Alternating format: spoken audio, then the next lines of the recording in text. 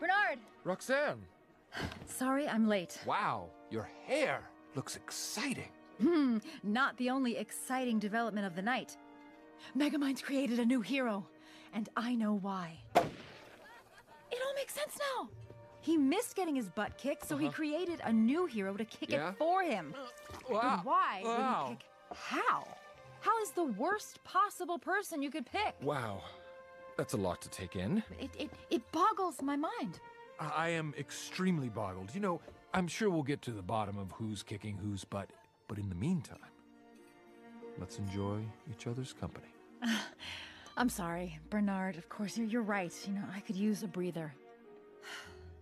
To Bernard, for being the only normal thing in my crazy upside-down world.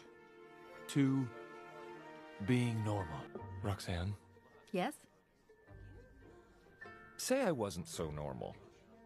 Let's say I was bald and had the complexion of a popular primary color as a random, non-specific example. Would you still enjoy my company? Of course. You don't judge a book by its cover or person from the outside. Oh, that's a relief to hear. You judge them based on their actions.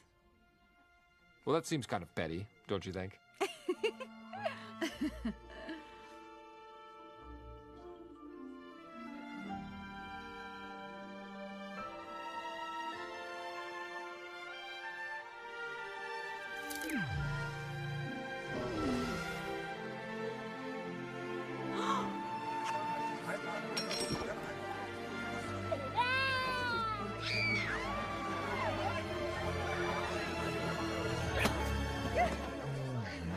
What?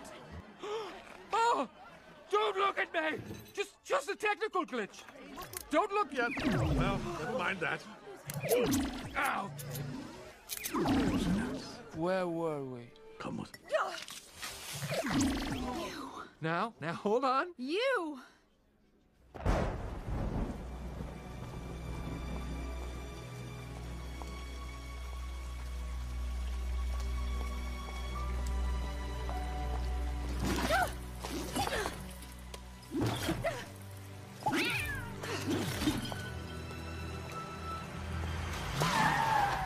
I can explain. What about everything you just said?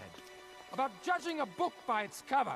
Well, let's take a look at the contents then, shall we? You destroyed Metro Man, you took over the city, and then you actually got me to care about you!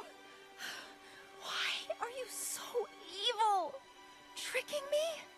What could you possibly hope to gain?